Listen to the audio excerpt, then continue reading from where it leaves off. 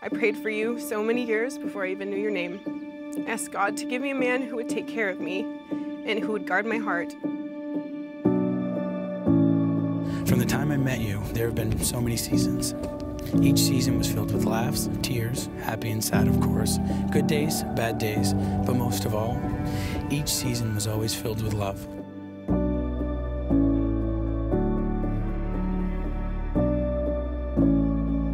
There was a time where I was so broken and so lost, and even though God knew where I was, I felt alone. And you see, I always felt if I was lost and broken, God would find me, pick me up, and mend me. But He didn't quite do it that way, and that's okay, because what He did was even better. God knew right where I was, and so He sent you. He gave you the mind, the heart, the love, and the desire to cherish me. He sent you when I was at my lowest because He knew what would blossom for us both.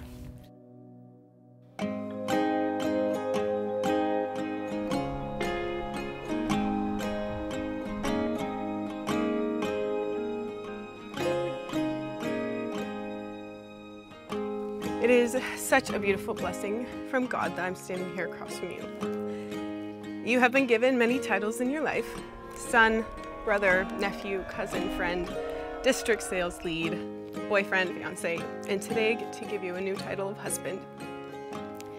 4 years ago exactly, May 21st of 2018, we went to Pat's Pizza in Ellsworth and I began to slowly earn a high school diploma of knowledge in you. Then, over time, I started earning an associate's degree as we started dating in October of 2019. Today, I stand in front of you with what I would hope to be a bachelor's degree in Kyle Holmes, my only bachelor's degree. I promise to always continue learning about you, learning what you like and what you dislike, your big things and your little things, your fears and your goals. Someday, I hope to get a master's degree and then maybe a doctorate.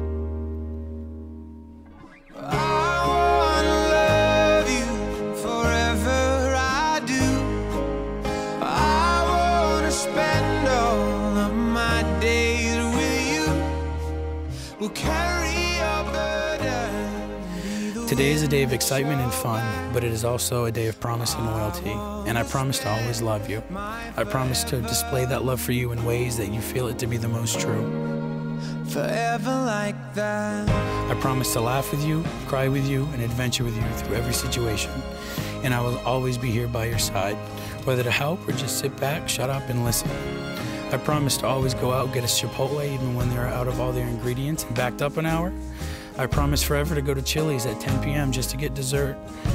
I promise to always make more room for all the Starbucks cups you may buy.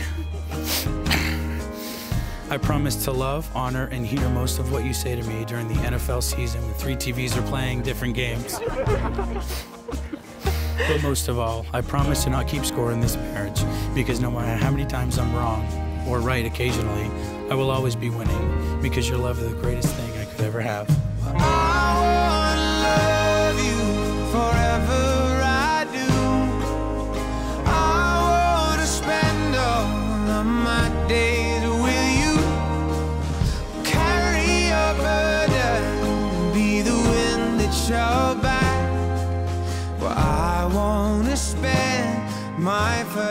You know my flaws and my failures, and you still choose to love me. You choose me every day, and I promise to do the same. Today, I vow my love to you. I promise to communicate. I promise to stay. I promise to respect you. I promise to be intentional. I promise to take care of you in sickness and in health. I promise to support you for richer or for poorer. Until my last breath, I take you forever. I now pronounce you husband and wife.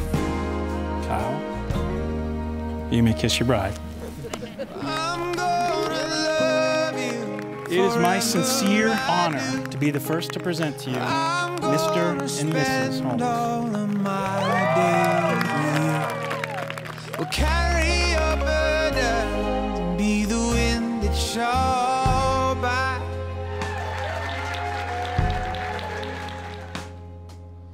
I'm gonna spend my forever